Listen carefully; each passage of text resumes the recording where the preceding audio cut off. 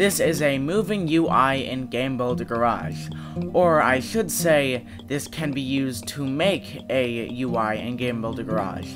Right now, it's just a box with numbers going upwards, but it does have all the pieces necessary to make an actual UI.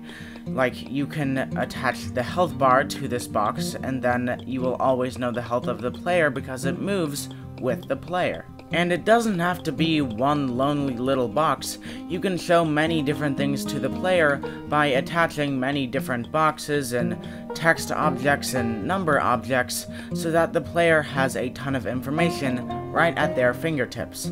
Now, let's learn how to create this. So let's start with the player character, and the thing that I want to show you is that we really didn't do anything too crazy. We have these two Joy-Cons or joysticks rather, that go into the person, and none of these numbers have been changed. Everything is perfectly normal. It is just how it would be if you placed down a fresh person node-on and attached the controls to it. When it gets interesting is when we go over to the number node-on. So we can see that it is actually attached to a secondary person node-on. And this person node-on has the exact same controls as our first one that the player can actually see.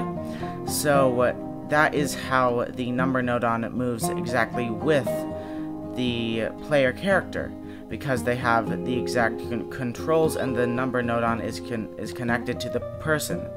And what we have done is that we have turned the turning speed to 0, so that means that it cannot turn.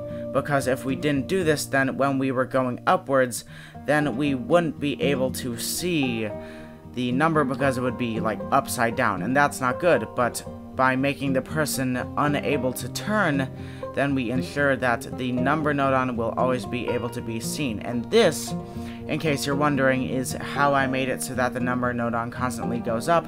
A constant goes into a timer, which goes into the counter, and the counter goes back into the timer.